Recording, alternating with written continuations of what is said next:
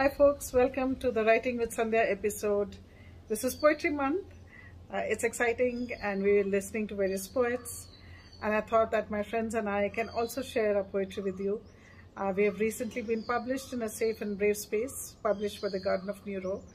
The Garden of Neuro is a wonderful organization for women, and if you're a writer, a poet, or any kind of person who would like to express herself, do check out the Garden of Neuro online. The link will be in the description below, and you can sign up if you like. There are various anthologies that will be coming out this year, and we were all lucky and fortunate to have been published last year. And what was particularly interesting to me is not only was I published in this anthology, but also my sister, my two best friends from high school, one of my friend's sisters. So, all of us who are really close and grew up together. And you'll find them all in this episode. So this is very special to me in many ways. 3 of my poems have been accepted in the Safe and Brave Space Garden of Neuro publication. I'll be reading them out to you. The first one is Kabuli Wali. It's called, the literal translation is Woman from Kabul in Hindi, and this is based on what the regrettable, what happened last year in Afghanistan, and everyone, running to flee the country. She stares in frustration at the wall of men, white-robed, with guns blocking her path. With tears in her eyes, she clutches her baby to her chest, turns and runs down the street, only to find the barrels of her tank pointed directly at her. The smell of gunpowder still in the air, smoke causing a hazy scream. She ducks into a lane, picks up a black robe and stumbles behind a bin, crouching, heart pounding, trying to find a way forward. She must escape, she must. She dashes across the sand to the barbed wire fence. No matter, she'll tear her way across, to the airport, to the plane that will take her to a place of refuge. She can almost see the beacon. Can she reach it in time? Hello there. It is my absolute pleasure to be invited by my dear friend Sandhya to present my poetry to you today. I'm Reena Nag, no literary genius, far from it in fact, but I'm inspired and encouraged each day by those around me to write, and principally by my dear friend Sandhya. So thank you, Sandhya. Your gift to me is priceless. Having spent 23 years on Wall Street, my right and left brain have finally collided in this exuberant experience of pandemic poetry. 3 of my poems were just published in an anthology of poetry and art called A Safe and Brave Space, published by the Garden of Neuro. Here it is. So I'll read them to you now. The first one is entitled A Safe and Brave Space. We are 49.6% women. They are 51.4%. Let's create a safe and brave space to a safe, brave world ensured. 100% in this together. Together we must strive to create a space so special, free from all this pain and strife. Money, fame, fortune buys, many things we often crave. Friendship, laughter, love and like creates a space that's safe. After all, the people in our world, just like them, you and me, need a safe, brave space, a space of liberty. So ladies, let's take control. This is our moment. This is why. We prod, nudge, walk the walk and talk the talk, because we are half the sky. The second of my poems is it's untitled. I actually didn't even know I had to give it a title. So I'm learning as I'm going along. Here goes. On my bicycle, barely a teen, I pedaled fast. I didn't want to be seen. 7 p.m., the sun dipping low. Faster, faster, I must go through darkening gullies and narrow lanes, vaulting over potholes and open drains. What was I doing out so late? Was I being brave in tempting fate? It's never safe for a girl on a bike to be out riding alone in the dark at night. What was I thinking? Was I thinking at all? This didn't feel safe, nor brave at all. Breathless, exhausted, I finally saw the light of my safe and brave space. I knew I'd be all right. Decades later, that ride in the night has given me a very clear line of sight. I say to you little girls, do what you might, but learn to pedal fast as you reach for those heights. And the third poem, also untitled, goes like this. I have a safe and brave space, and it's inside my head. It's sometimes bruised and battered, still it gets me up and away from dread. Away from all that isn't fun, 'cause I can just think those awful thoughts away. I love my head, for my mind it keeps unhappiness at bay. No matter what the day or night, what's whirling there and everywhere, I get inside my head, tuck in and whisper gently, it'll all be all right. Thank you so much. Thank you, Sandhya. Hi, my name is Anu Annaya. I am a writer, poet, and more recently, because I've had one book published, I'm an author too. I'm lucky to have had 3 of my poems published in the anthology, A Safe and Brave Space. I will be reading out 2 of those for you today. The first one is called Gritzy. They hated their uncle, that sweet man who showered them with love, too much love, touchy-feely love. Mum shushed their rants. He's your uncle, she whispered. Alka began to fight him, clawed at him, screamed, kicked. He laughed. Daya kept calm, way too calm, wooden. Alka was confused. Does Daya enjoy it? At the farm, the 2 teenage girls draw water at the well. A dark shadow, the uncle. Alka withdraws. He follows. Daya watches, hawk-eyed, biding time. A swift leg shoots out, trips. Uncle in the well, screaming, gurgling. Silence. The end of a love they would not miss. The second one is called Where Night Owls Fly Free. She loved the night, the silence, that one chirruping cricket. She wandered about on the streets, the world a labyrinth of silence. Her friends, the creatures of the night, the tawny owl, the broody bat, the cat with eyes shining iridescent. She loved the night, the inkiness, inviting. She could dip a quill and write, the only sound her footsteps on gravel, crunch after delicious crunch. She loved the night, the moon, oh the mesmerizing moon. She was of water. How powerful the pull of the moon.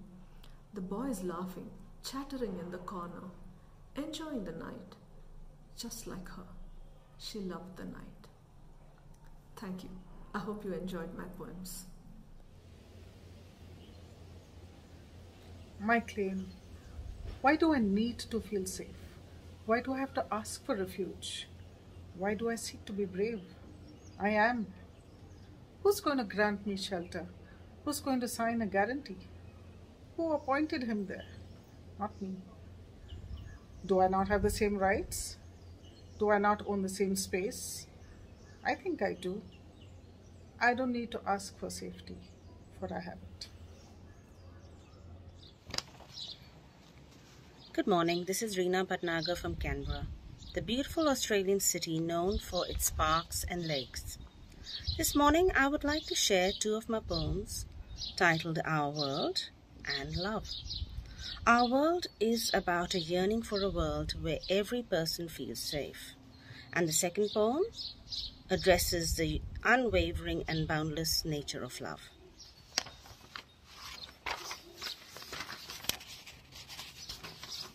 Our world.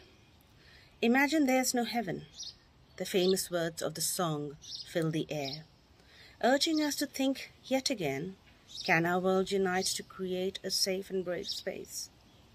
A world free of greed and avarice, covetousness and jealousy, selfish endeavor and discrimination. Let us unite to design a safe and brave space for our young ones to thrive.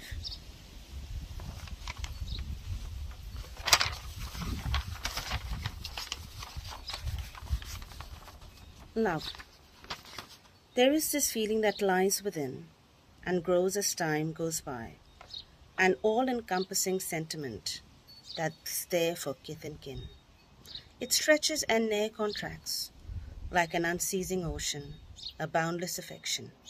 How truly beautiful and abstract. Thank you. Hi everyone, I'm Priya and I'm Sandhya's sister. I want to start by saying thank you so much to Sandhya for introducing us to this whole new world of poetry. I've been dabbling in it, but to actually get it published, wow. So, and thanks to all the ladies at Garden of Neuro who made this happen. It is so motivating, you know, when you see your stuff published, though we haven't seen it as yet, but we will shortly. This book is very special because my sister's written in it, and her besties, Joyce and Reena, and my first babysitter, Reena Bhatnagar, who was forced to look after me when my sister and her buddies used to hang out and gossip together. My first poem is for my best friend, Kala, and it's called About Us. Okay, so I'm putting on my old lady glasses now. About us. I don't know how to describe 27 years and jot it down in a few lines. I don't know how to portray a friendship which brighter than the sun shines. You sat in front at school, a teacher's pet, hands raised, while a backbencher was I, avoiding the questions which left me dazed. Yet somehow a camaraderie built in the early hours before class. Laughter shared, boys discussed, not one topic allowed to pass. You traveled 8,000 miles for my wedding, forsaking a job and a dream, and stood behind me all throughout so that I didn't come apart at the seam. There are so many incidents I cannot forget. The thief who stole your bike, the man who owned an MF Hussain, that silly professor you didn't like, that creepy train station at night, the first jeans I forced you to buy, that luscious wobbly chocolate cake, or that time when you know who got high. We've gone through every tough time, battled each other's critics, been there for beginnings and partings, through all lifts and kicks. My son knows who's on the phone as my voice drops to a whisper, giggling, gossiping, grumbling. Is that auntie? You laughed the most with her. There are so many stories yet to be told, countless journeys we will still face. I can't describe what you mean to me. You are my safest and bravest place. Thank you, Kala. The next one is inspired by my son. Online school has started.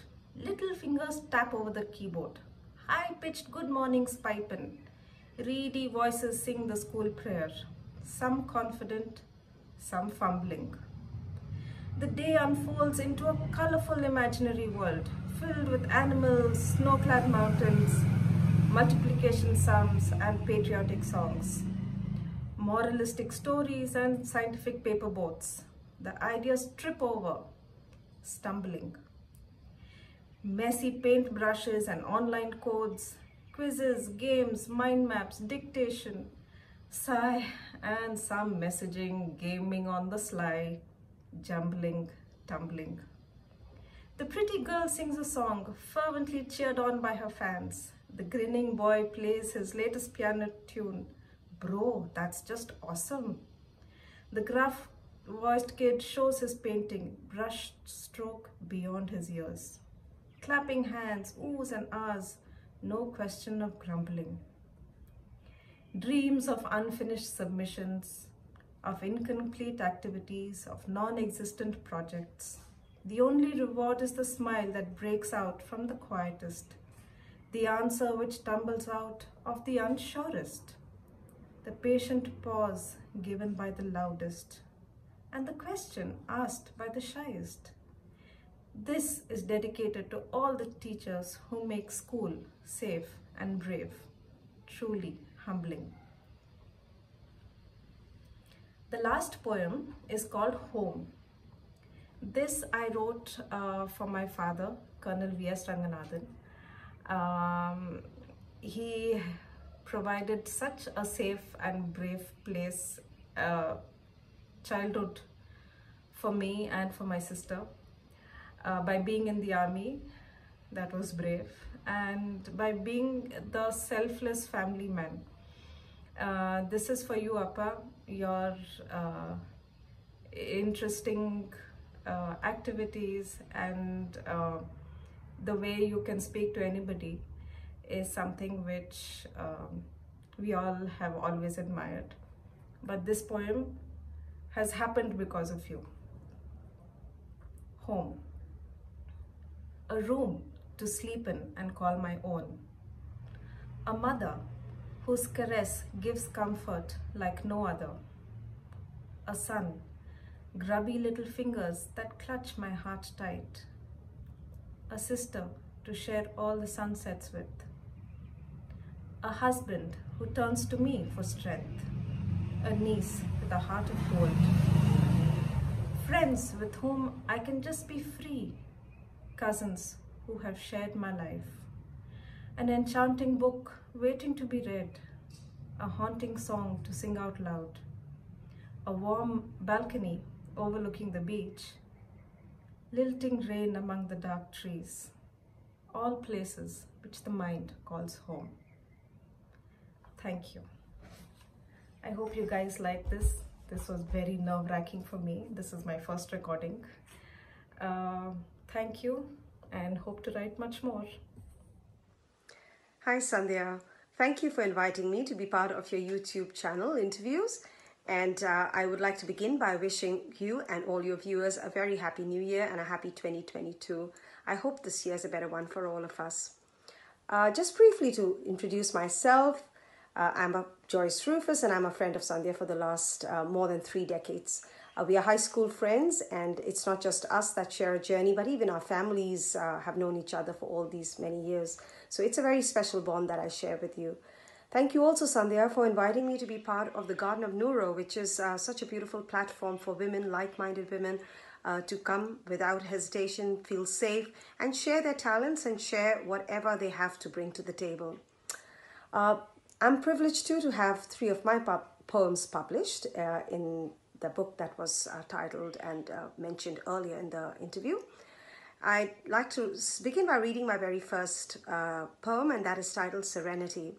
So Serenity is written when I was going through a bit of a hurly-burly and a bit of a topsy-turvy hustle and bustle in life, and the persona in the poem is actually looking out for serenity and tranquility and silence. And finally, the big message is just that they're in search of serenity, in search of silence, in search of stillness. So I'll just read the first poem to you now. I look for thee in all I do, in sunset and the morning dew, in gentle murmur of the breeze, in swaying passion of the trees. I look for you in all I see, in rolling waves full of glee, in sweet fragrances of a flower, in every moment of every hour. I look for you to cheer me on. When I'm down and forlorn, I look in gentle sounds and sighs all around me, days and nights. And when I find thee, I know how, amidst chaos, the flowering bough bends low to touch the sparkling stream, quiet, calm, unfazed like a stream. So, you know, I'm no poet, but as I said, most of these lines were written in tranquility, in reflection. So the next poem that I'm going to read to you is titled A New Dawn. The main idea of this poem highlights the inner strength that every woman possesses. And in her ability to make a change, it does evoke self-belief towards the end of the poem. A new dawn. His deafening silence, his unreachable heart, his cold indifference, his callous disregard were also real. Her warm, sincere feelings, her fervent desire, her sentimental cries, her heart full of fire were also real. The human encounter she should have known, to obey and be silent, not try to move stone. Her crystal dreams shattered, imagined in youth, as shards lay scattered, reflecting the truth.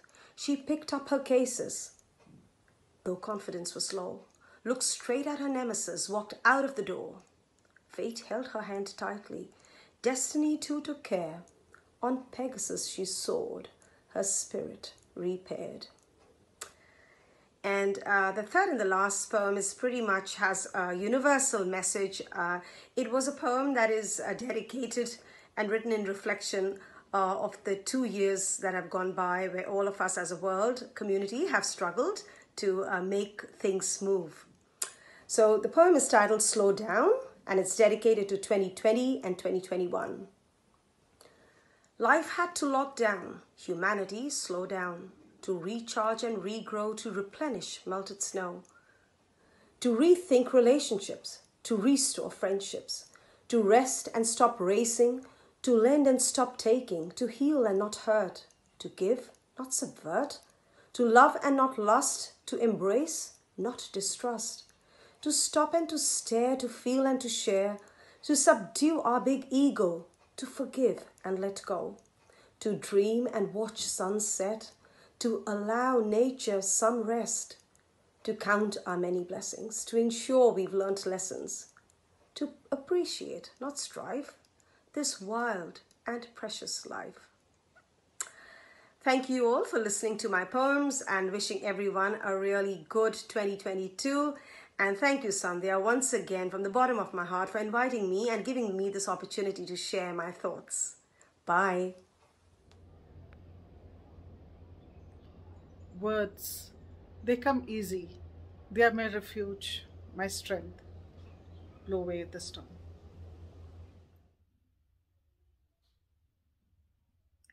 So those were some of the beautiful poems from A Safe and Brave Space, an anthology of art and poetry published by the Garden of Neuro. There are a lot more poems and even artwork in that book. I'll include the link from where you can purchase the book down below, and also the link to, of course, the Garden of Neuro that we've all spoken about. I've shared in the beginning that what's especially emotional for me is that a lot of my loved and dear ones are part of this anthology. I do want to thank Anu for introducing me to the garden and thereby, for giving me the opportunity to be part of this anthology. I'm so happy that my sister Priya is part of this, and my best friends from high school, Reena and Joyce. And Joyce's sister, Reena Bhatnagar. And it also comes to you globally from India, from the US, from Australia. So it was truly a global work, and such beautiful pieces of poetry. There are lots of other powerful poems as well, from Zan with a powerful voice. And I want to thank Lisa Tomey for doing a poetry workshop and really speeding us through this book and getting it out in an incredibly fast pace and out the door very quickly. I want to thank Susan Brearley, who is the founder of the Garden of Neuro, for giving us this wonderful space where we can all thrive and flourish. I've also interacted with Nancy Arvizu and Lisa Bolin and others. Some wonderful artwork in this book from Catalina, from Priyanka Chaudhary, Seema Mishra, so many others. So I'm hoping to get the book in my hands soon, and I hope some of you do as well. So thank you for joining.